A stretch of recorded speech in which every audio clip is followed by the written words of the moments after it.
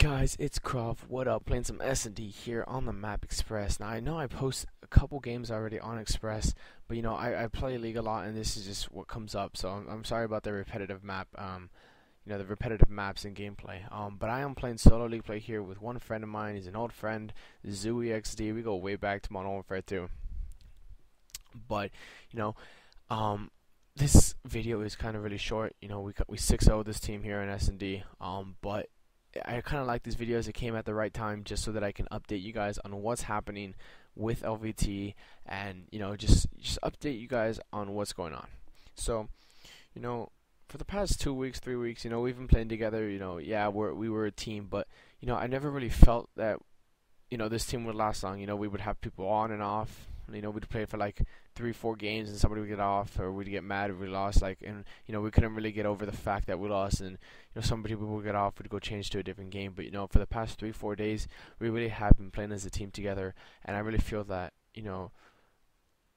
over the past, instead of 3 weeks, three days worth of playing together, I feel like we've gained more chemistry in that time than most teams would have had it maybe like in 3-4 weeks of playing together. But anyways, I feel like this squad can be good if we practice enough. We don't have any stars on our team. There's no one that really stands out. If one person does bad, the other team is there there's another person on our team to pick them up. There's many examples of that in our search and destroy play. Not alone in our hardpoint play. If our OBJ isn't really doing that well, maybe there's a Slayer there or a second OBJ there to pick them up. And I may be able to show you guys some of that gameplay here later during the course of my YouTube career. But I'm thinking about starting up a GB series.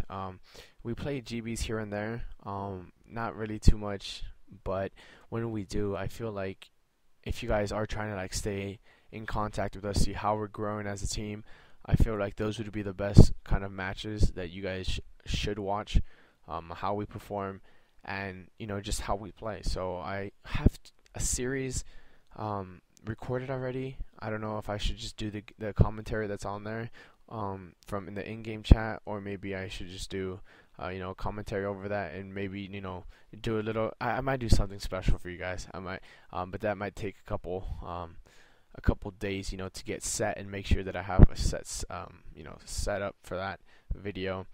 But as I was talking about our team chemistry, I feel like it's amazing. And because we don't have any stars on this team, we have to get our strong points together, work with them, and fix our weak points. And that's where it hits home, when we figure out in a game against better than average players or better than good players, where it really shows where we're weak. And I feel like over these 3-4 days, we've kind of grown on them, but we haven't reached a point where we're just at the point where we can just cruise. We still have to play 110%. We can't lack off in one game. And I feel like if we continue to do this, people have to watch out for us in tournaments. People have to watch out for us, in the upcoming events. Now, recently we've been hooked up with a sponsorship, Havoc controllers.